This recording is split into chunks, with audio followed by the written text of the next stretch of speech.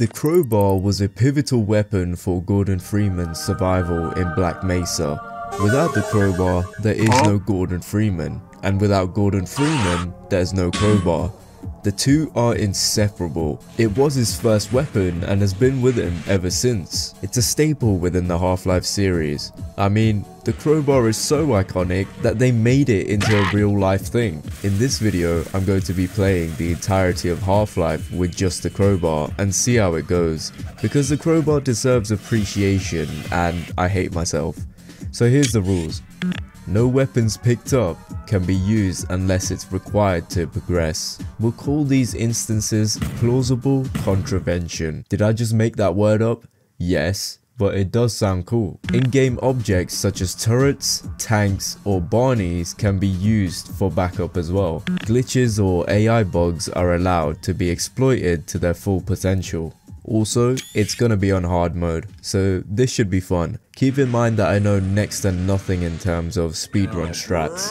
I mean, I don't even know how to b-hop. This challenge sounded pretty exciting in my head, so let's see if it mentally breaks me before I finish it. Alright, let me stop yapping, let's just get straight into it. As I expected. After a long tram journey into the Black Mesa research facility, I was tasked with a very important experiment. Before doing so, I made sure to greet my fellow scientist colleagues who were conducting such important tasks such as walking around a couple of paces to examine a screen before doing the exact same thing again. Entering the test chamber, I was confident that things were going to work out. Yeah, never mind. Also, I must have terrible luck because how the hell did I get hit with a Vortigon during the disaster sequence? Now that the facility is in complete ruins, it was time for me to fulfill my purpose as Gordon Freeman. The moment I picked up the crowbar, I felt invincible. The rest of the level played out decently. I utilized Barney to take out the zombies since it wasn't worth the risk of getting too close to them. After that, I said goodbye to my friend before leaving and oh, look at that, a pistol. Yeah, we won't be needing that. The rest of the chapter just had me running through all the hazards. I started this challenge with the thought in mind that I have to preserve as much health as I can, and it worked in my favor. So I didn't face any real struggles or challenges, mainly because Valve wanted you to rely on the crowbar and pistol, so things were going pretty smooth sailing.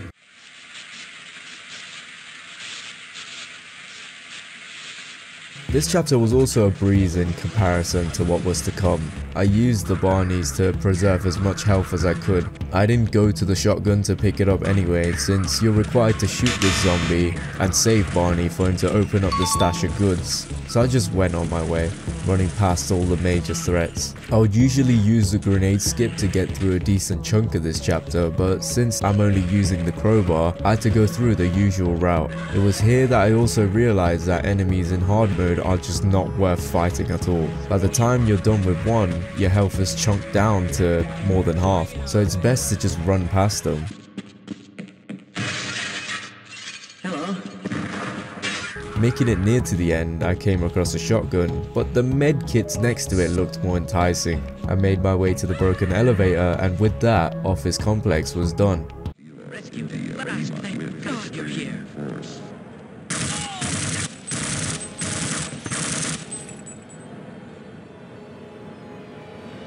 This chapter is where the struggle begins. I did everything in my power to use the skip with hurting the scientist and trying to get him to open the door, but he just wouldn't, so I had to resort to playing the chapter through his usual route, attempting to pace through everything. The first reveal of the soldier had me already regretting the choices in life that led up to this very moment. One singular soldier takes the piss to beat, so I needed the cogs in my brain to start turning to figure out how I'm gonna deal with the next firefight. Yeah, I just ran straight through it.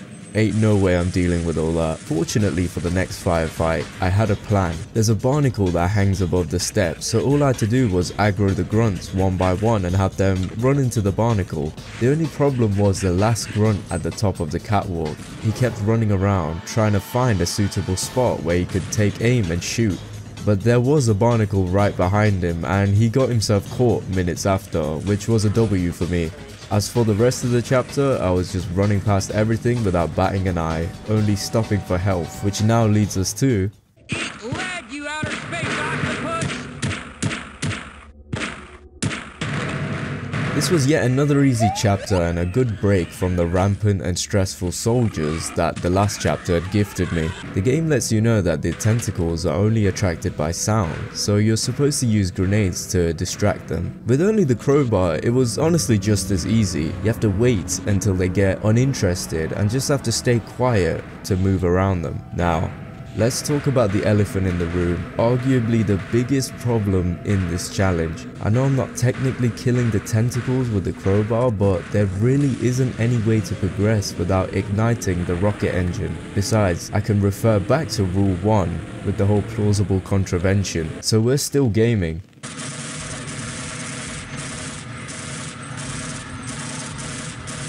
This is where the cracks in my sanity start to show. The objective of Power Up is to essentially turn on the power, fighting the aliens and soldiers along the way. Now I could just pick up the trip mines from earlier and completely skip past this level, but what's the challenge in that? Besides, the level is doable with just the crowbar, but it is a massive struggle. Of course, taking out the soldiers with the crowbar was next to impossible. Luckily, their AI is so smart to the point where they understand just how hard this challenge was for me, so they just bomb themselves. How nice of them. Now there wasn't really any way around these two, so I just had to crowbar them to death, completely tanking my health. This open area with the sandbags had me thinking about how I was going to tackle on like 10 soldiers at once. What I did was get underneath this small passage into a room and peeked my head out every now and then for the soldiers to just come closer so I could beat them to death. But to my surprise, these highly trained military men just decided to toss grenades at each other, so that was good for me. To take out the rest, I broke open this strange terminal thing. Once it was broken, it had a pipe that was shooting out a constant flame, to which the soldiers just ran into and turned into gibs. Once the soldiers were cleared, I hopped into the elevator and jumped over the trip mine. This will be important in about 2 seconds. I killed the hound eyes with ease and switched on the power. Now I kept on the trip mines for the 2 soldiers who come down on the elevator once you start backtracking. They blew themselves up. Now I had to deal with 10 more once coming back up. My initial plan was to run straight past them, but my health was just way too low for that. So I just kept dying. So I went back to my trusty flamethrower pipe and just cheesed out the soldiers that were walking into them. Definitely peak gameplay. Then I blew up the guard because there was no way I'd be able to progress without taking him out. Then I hopped on the tram and went straight to...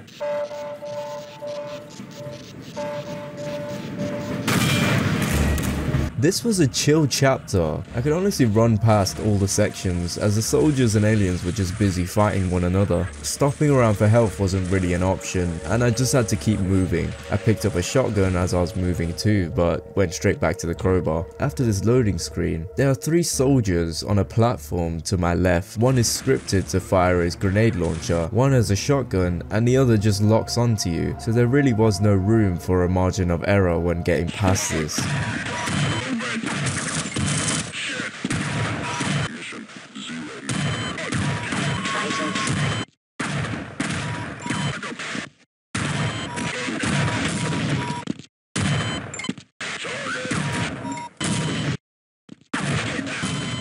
I don't know how the hell I got past this, but I couldn't even catch a break as multiple Vortigons started spawning to mess up the soldiers, so I just hid and chilled with Barney for a bit. Bro died like 2 seconds later though. At this point, things were looking rough, to the point where I was using the vending machines just to get as much health as I could. I was hogging the tram for the rest of my journey, but my problems came up when I was forced to ditch it, since there was no way I was getting past all of these Vortigons and soldiers to lift up a barrier. And without the tram, another big problem in this challenge came up. When going up this elevator, we're faced with explosives blocking a path. Getting past this is the only way to progress forwards without the tram. I had no choice but to use the satchel charges that were conveniently placed. Unfortunately, blowing up these sets of boxes will also kill a soldier at the other end too, which can be deemed as an unnecessary death from a weapon that isn't the crowbar. Fortunately, I can follow the first rule of this challenge, and so I used the satchel charge and blew up the boxes, killing the soldier in the process. Did I feel guilty?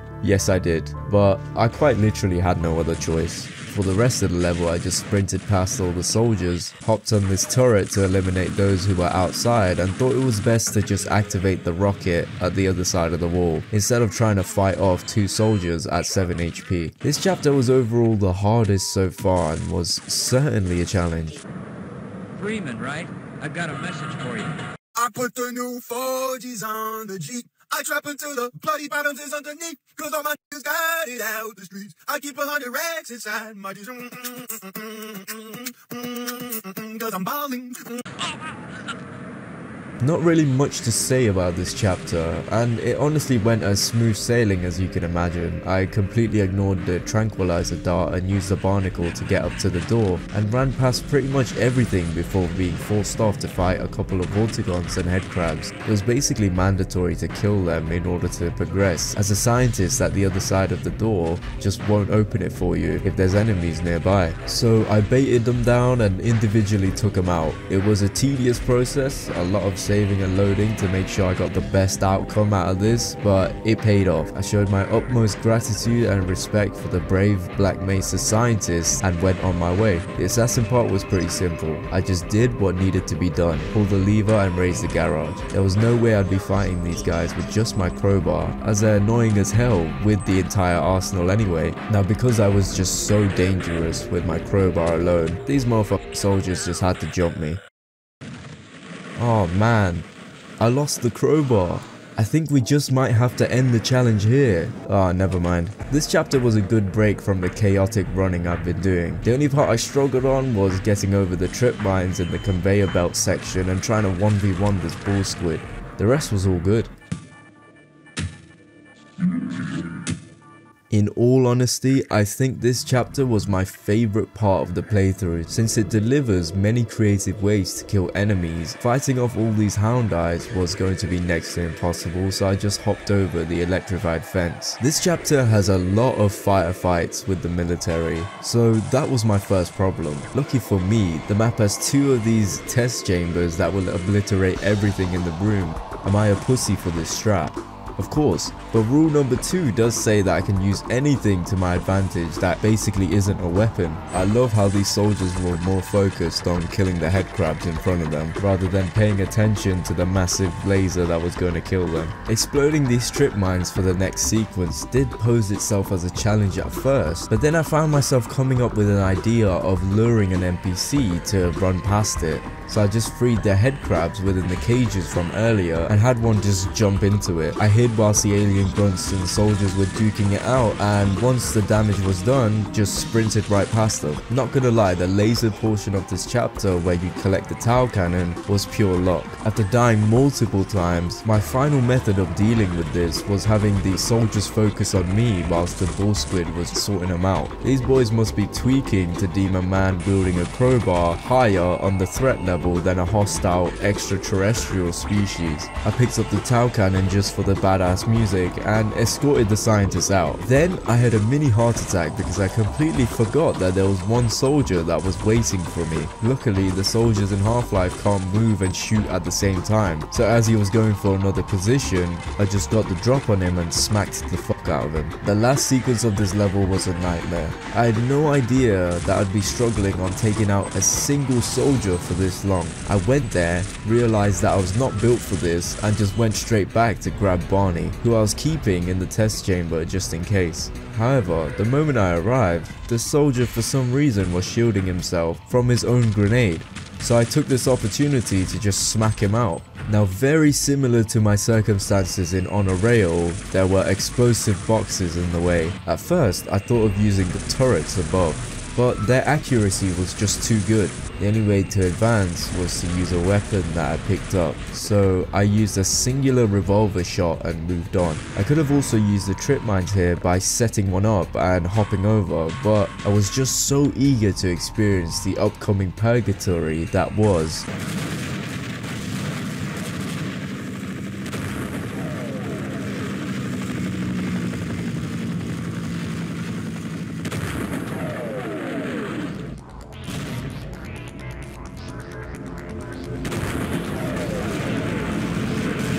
Surface tension is where Half-Life is at its peak.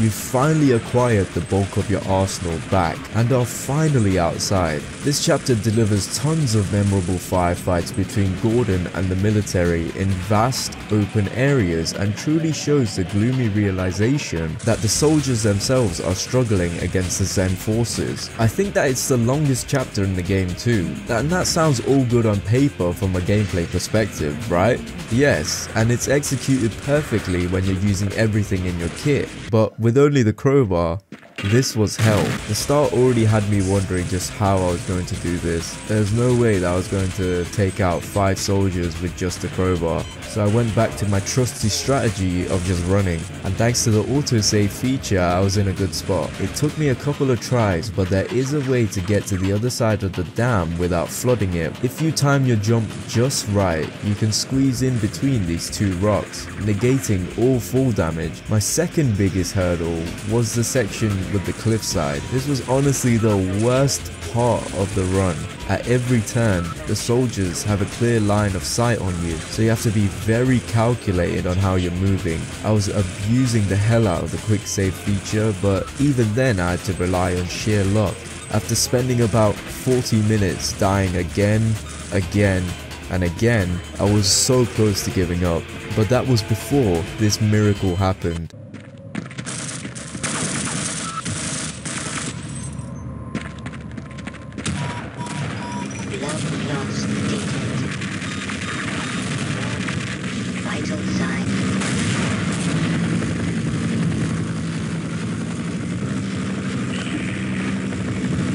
My drive was back to complete this run. I actually had a lot of fun during the next firefight with the tank because these stupid ass soldiers would just blow themselves up whilst I was chilling in the trenches.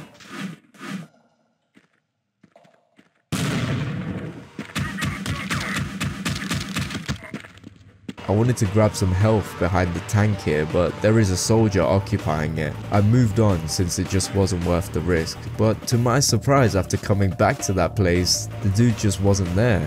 My guess is that he blew himself up with a grenade too. Anyways, the rest of the chapter had me finding small opportunities to completely abuse the rules to my full advantage.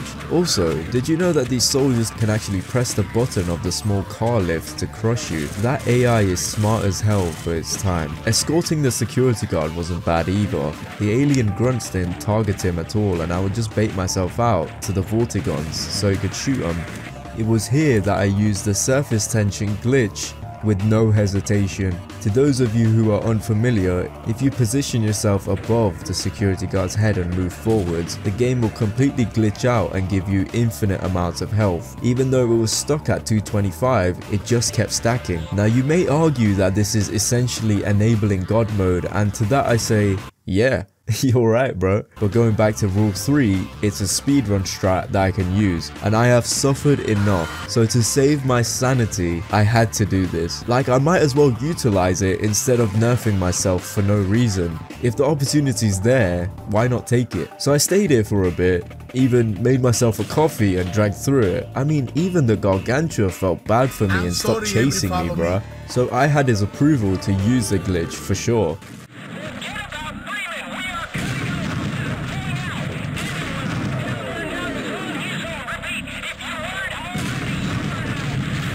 Now I'm gonna start speeding through these upcoming chapters since I didn't really have any issues with them. We'd be here all day if I spoke about every single decision I made.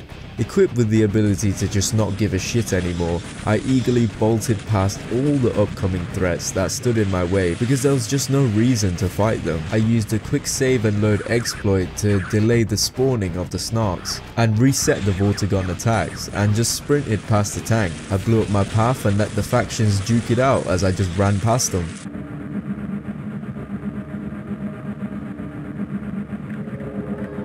I'm gonna be honest, doing this shit felt so illegal. The only thing I worried about for this chapter was the ending sequence where you have to wait for the teleporter, but this was actually easier than I thought. I thought I was going to have to use the glitch with the snark in order to just get to the next level, but that wasn't the case. I made sure that the little floating things had their aggro on me and just had Barney shoot them to death, so it all played out well.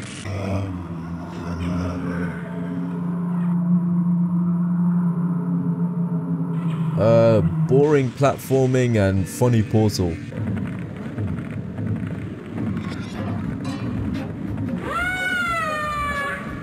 For the fight with Gonarch, I jumped into the big mama's nasty testicle and crowbarred her from the inside. What the fuck? I actually wrote that in the script. But this was the most effective way to deal with her, as approaching her up front and kneeling in front of her big bollock, oh my god, there's no saving this, will result in her smacking you away. It was a very tedious process. There was also no way I could fight her at the final stage, so to make things easy I just crowbarred the ground and slipped into the portal.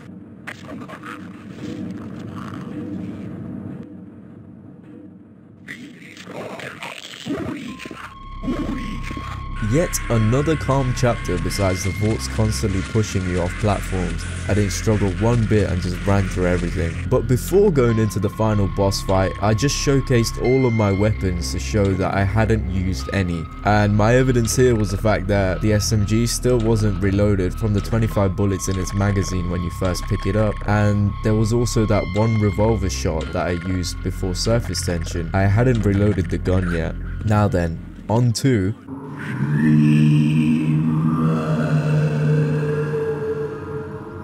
this boss fight was a drag. Like, I'm not even lying. I definitely spent at least a couple of hours trying to figure out what the best strategy was for taking him out. I saw online that if you circle below him, he'll hit himself with his attacks. But after doing this for a bit, I found out that he just heals himself with the crystals and teleports you to other parts of the map. Time and time again. So the next step of action was to take down the crystals by either hopping on them or just having the Nihilanth hit them with his attacks. This was testing my patience by a landslide, as I was just so sick and tired of being teleported into the room with the Gog time and time again. Eventually I saw my window of opportunity after circling around him for what felt like an eternity, hopped on that motherfucker's head and crowbarred his ass to death. With that I made a deal with the G-Man and hopped straight into the portal. So that concludes the question. Can you beat Half-Life with just a crowbar? Yes. And to me, this is my official headcanon of how Gordon survived Black Mesa. Did I get an achievement out of this? No. Why did I do this? I hate myself. And most importantly, what's the underlying message of this video? Play Half-Life, it's peak. I also wanted to point out that this challenge took about 2 days to complete, so it was definitely mental warfare. Thank you all so much for watching. Please consider liking and subscribing if you enjoyed the content. I'm also sorry that this video took so long to release. We're also super close to 1k subs, so that's insane. I'll see you guys in the next one.